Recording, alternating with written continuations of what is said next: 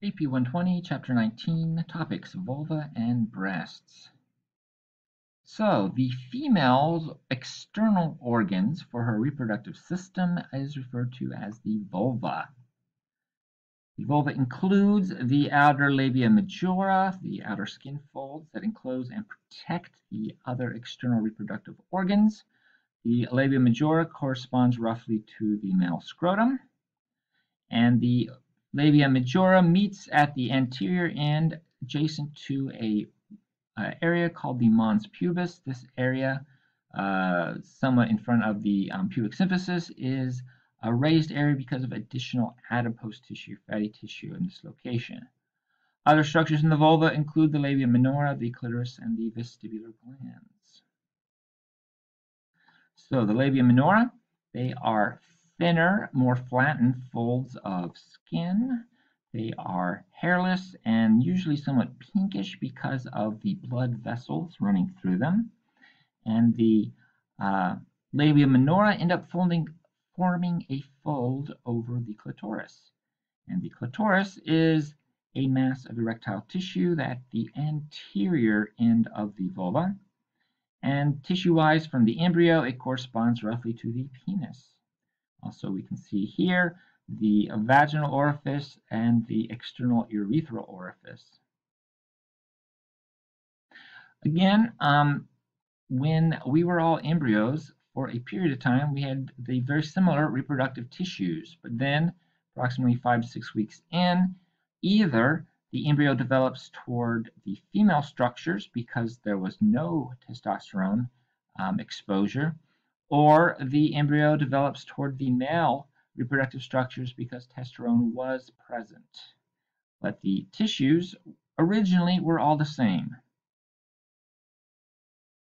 All right, the vestibule. The vestibule is the space between the labia minora that again houses the vaginal opening, the external urethral orifice, and also openings for a pair of vestibular glands that lie on either side of the vaginal opening. And the vestibular glands produce mucus that helps to provide lubrication when needed.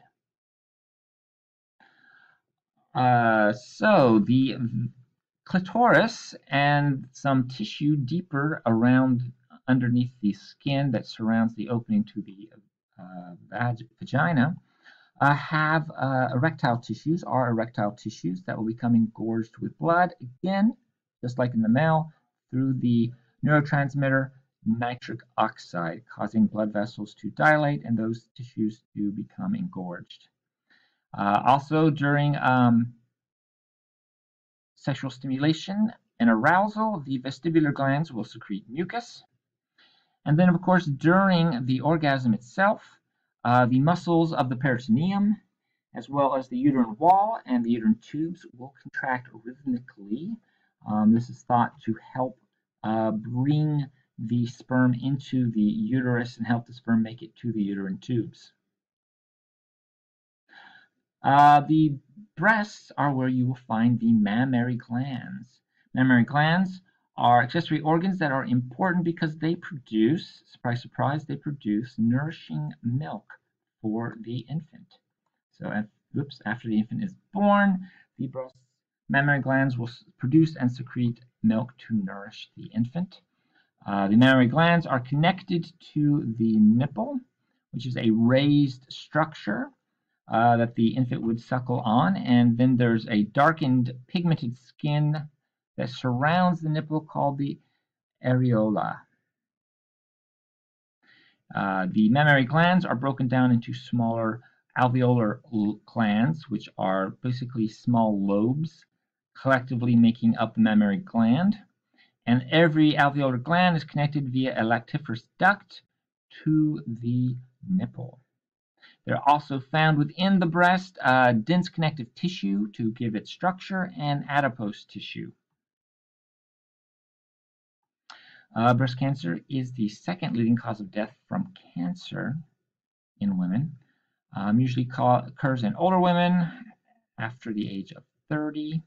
When a woman gets to a certain age, she is recommended to get regular mammograms. Mammography is a type of radiography, so the use of X-rays to look for dense tissue within the breast structure. Should a dense area of tissue be discovered, then they'll usually do further tests, such as a biopsy, to make sure that this is indeed breast cancer. And then there are a variety of treatments a woman can undergo, including chemotherapy, radiation therapy, lumpectomy, and then the most extreme treatment, a radical mastectomy, where the affected breast is removed along with underlying pectoral muscle tissue and axillary lymph nodes. And that is it for this part of the lecture.